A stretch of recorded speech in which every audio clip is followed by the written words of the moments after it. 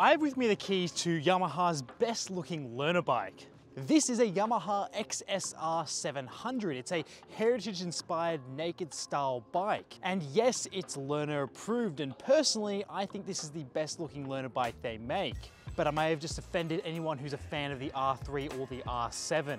And I want to see if it rides as good as it looks by walking around the features that it comes with and then taking it for a ride and then letting you know if you should consider buying one of these. And then with all that said, my name's Cameron, this is Product Review Cars, but this is a motorcycle review.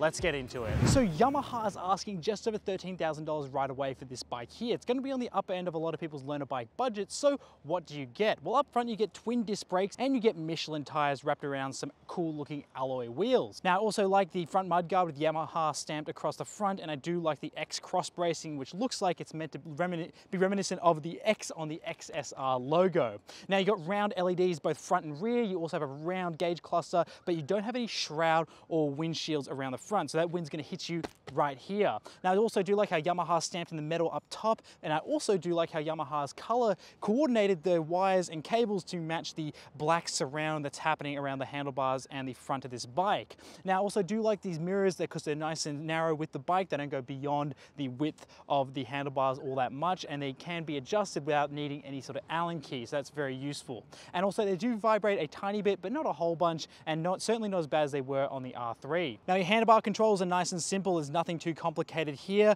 and it's really quite good that Yamaha includes hazard lights on their bikes. I really quite appreciate it, especially for a learner bike. Now what we have here as well is we have a more relaxed handlebar design. We have nice big levers and the brake is adjustable, but the clutch isn't. Now in terms of the seat height, it's 835 millimeters high, so it is one of the higher learner bikes you'll get in terms of actually sitting on this thing. And so for taller riders this will be a bit more appealing, and for shorter riders this thing isn't going to be so great. But if you're a bit short, shouldn't be a problem, and if you're just in between, it will be the perfect size. So as you can see here, jumping on, I feel like I have a nice riding position. It's nice and relaxed thanks to these handlebars, except I do find that the rest pedals for your foot pegs down below feel like they go into my calf a little bit when I'm standing up. So ergonomically, it feels like I want to shuffle my feet forwards, which can feel a little bit more unstable than putting them out naturally in line with my hips. So that's just something that is annoying me a tiny bit on this design. But moving on, we have flexible indicators both front and rear, so if anyone brushes past them or you accidentally drop the bike,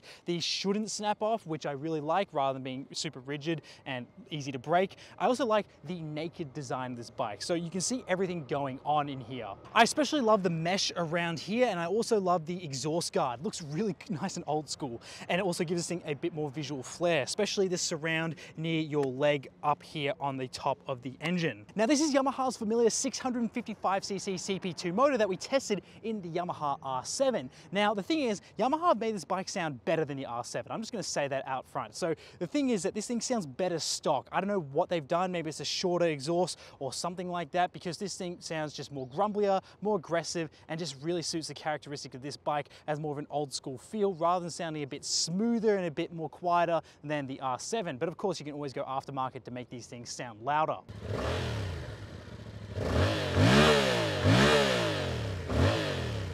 And now, yes, I've already tested this motor, but I'm really keen to see how this thing feels in this ergonomic setup and with this setup that the XSR offers. Now, what's also worth noting is that the suspension setup is actually connected to the engine itself. So that's quite interesting in terms of, you know, being compact, and also Yamaha reckons this helps with handling and riding dynamics. So yes, again, I'll test that in just a moment. Now, the tank design is fantastic. I really think this really makes the bike. I love the livery, but I think the black and gold setup that you can get up as an option, it looks better. So you can either choose this white setup or you can go for the black livery, and I think the black livery just looks a tiny bit more modern. But if you're looking for that old school cool, then you can't go wrong with this livery here. Now the fuel filler cap looks great. I love the studs around it. I also love the studs that run up and down the tank, and I also do like there's a little plastic piece here so the fuel filler cap isn't going to knock and chip away at the paint here on the tank. And I do like the XSR logo here as well. Now we do have some passenger pillion pegs here, as you can see. So yes, they are there for if you have a pillion passenger, but if you're on your L's and P's, you can't can't carry anyone on the back. So you can just remove these quite easily with 2 bolts there. And if you plan to keep the bike afterwards and want to carry people on the back,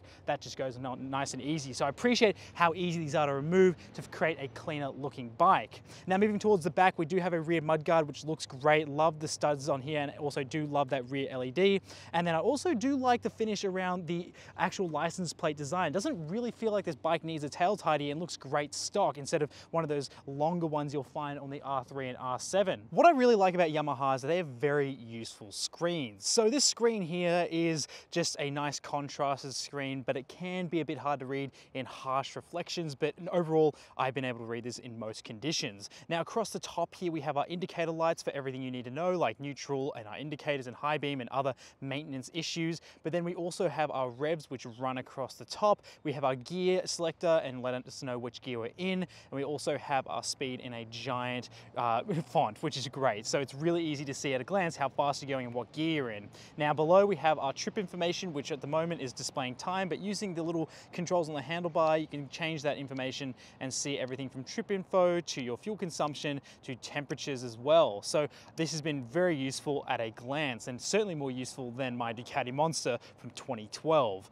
Now here we have our fuel gauge as well, and I really enjoy having a bike with a fuel gauge. I know it sounds weird to say that, but yes, this has everything you need for a learner bike. Now what's good as well is that if you don't plan on using the button on the handlebars, you also have buttons here to change everything you need quickly down on the trip info. I'm not sure why that's included. I'm guessing it's just a bit of a part spin thing to have the hard buttons there and on the handlebars, but nonetheless you have an additional set of buttons to go through your trip info. But let's talk about what's going on underneath the seat, because this thing actually has a bit more going to it than meets the eye. Well, first of all, let's talk about the actual seat design. I love the leather finish, stitching, and the also suede material around the back. And also what's cool is you have XSR700 stamped on the back, just really nicely done, clean, looks great. But then you also have this loop on top to help you with a bit more practicality. And then in terms of practicality, yeah, you're gonna wanna carry that extra toothbrush or your underwear in your jacket or in a backpack, because this really has no under seat storage whatsoever. So if you use your key to use the key slot underneath,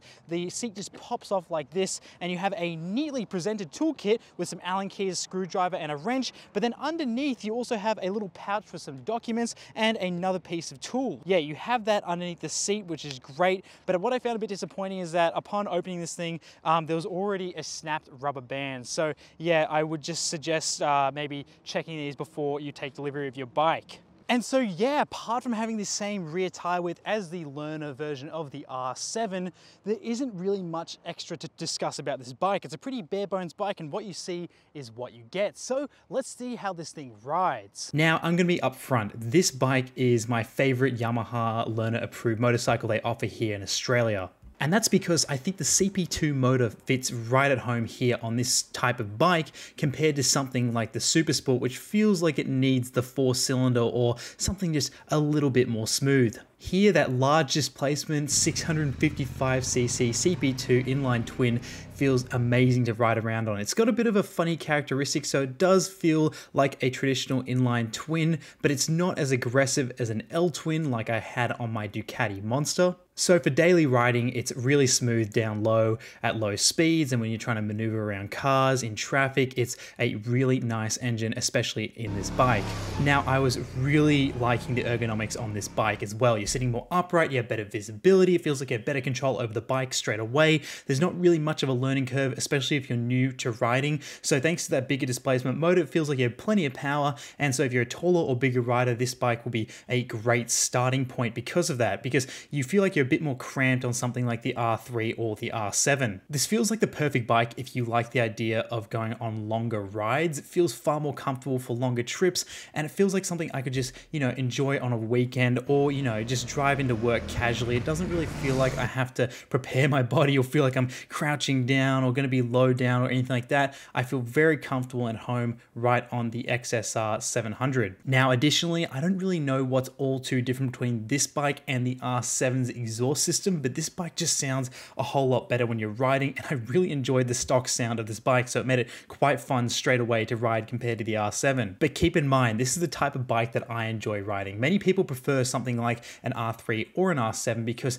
they like that sport bike feel and something that's, you know, going to be a bit more aggressive, a bit more engaging, but this sort of is a nice in-between. And I like these types of bikes like the Ducati Monster, obviously the XSR, and then if you want to go into the big versions of these bikes, something like a Ducati Diablo or even the XSR700, those bikes really appeal to me, so that's why I really enjoyed riding this bike. And heading through corners, I really felt like you could lean a lot more in this bike. You can sort of get your body a bit more off the bike itself, make the most of that bigger rubber out the back, and then when you got on the throttle, it was just so much fun because it sort of feels like it want to push you off the bike just a tiny bit thanks to that larger motor, but then as you get going, you tuck yourself in, you sort of prep for that next corner. It's got excellent flow, and I think this bike is just a whole lot of fun to own and ride. If you're looking for that modern retro type riding experience, I really think that this bike offers it, and thank goodness it's a learner approved bike because I would really enjoy riding this thing for a few years until I went to something with a bigger displacement. And yeah, the only real downside is obviously the lack of a windshield for those longer highway trips. If you're making those frequently, it's going to be a bit fatiguing on your arms. And then as well, if you like more aggressive riding styles or you want to go to the track, for example, this bike's just not going to be as suitable as something like the R7. But if those two things don't really bother you or aren't really applicable, then this bike is an excellent starting point if you want a bigger displacement, fun to ride, and also really good looking modern learner motorcycle.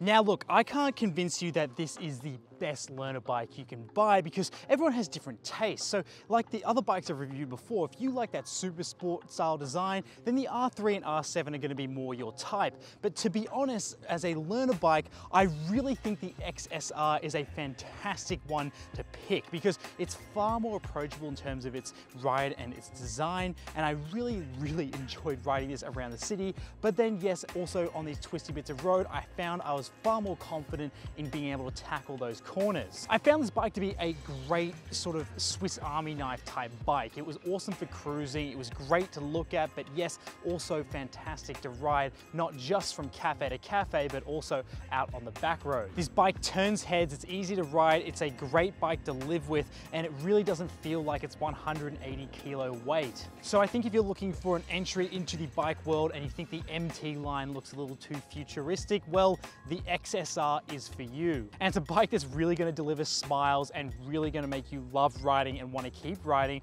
rather than getting a bit exhausted and going, look, I'm kind of sick of it. Yamaha's learner range is fantastic, but I really think the XSR700 is a shining star in their lineup. Now, thank you so much for watching this product review cars motorcycle review. If you want to see more of these, let me know by liking this video and leaving a comment down below. If you have any questions about this bike, I'll be happy to answer them for you down there as well. Thank you so much for watching, and I'll see you in the next one.